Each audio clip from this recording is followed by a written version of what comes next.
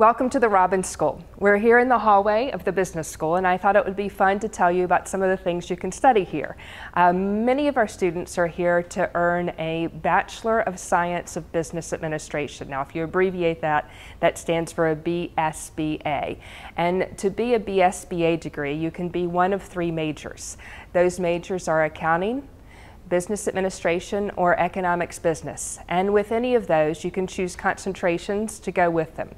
So our concentrations, we have 8 of them, are accounting, business analytics, economics, finance, international business, management consulting, management entrepreneurship, and marketing.